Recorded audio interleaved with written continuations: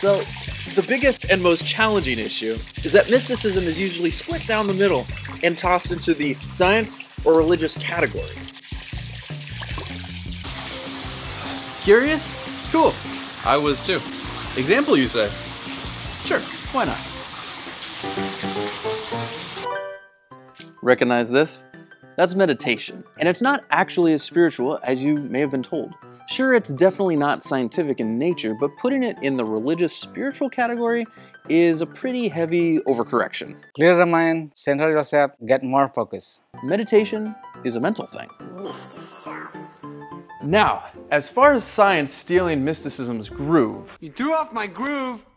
there's many places you can still plainly see science's roots in, well, the unscientific. Let's look at a simple example, like chemical affinity.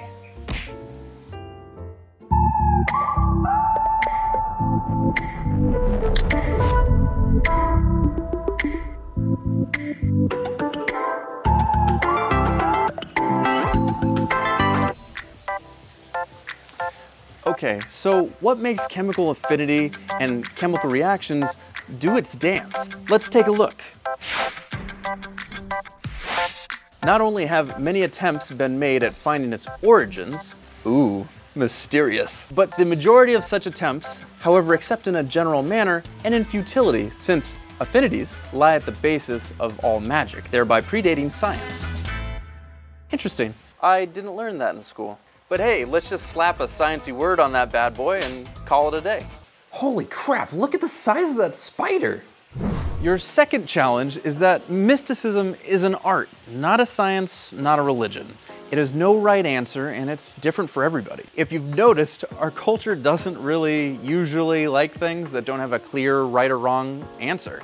What's the BFD, man? Just like with most arts, you've got to get creative.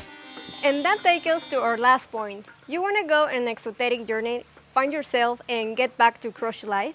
Imagine, for me, a language you are trying to learn, but a language has different word for something. For me, then is that for you. Weird, right?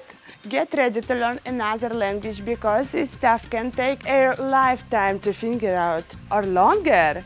You will have to try to learn as much someone is trying to teach it. It's gnostic stuff.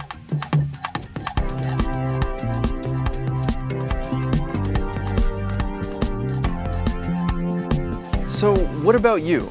Have you struggled with the confusing nature of this stuff too? Or is there something that I glazed over that you're still curious about? Let us know and we're happy to answer it. And if you want to know more about the deal with these gnostic things, watch this video. You stay right out there.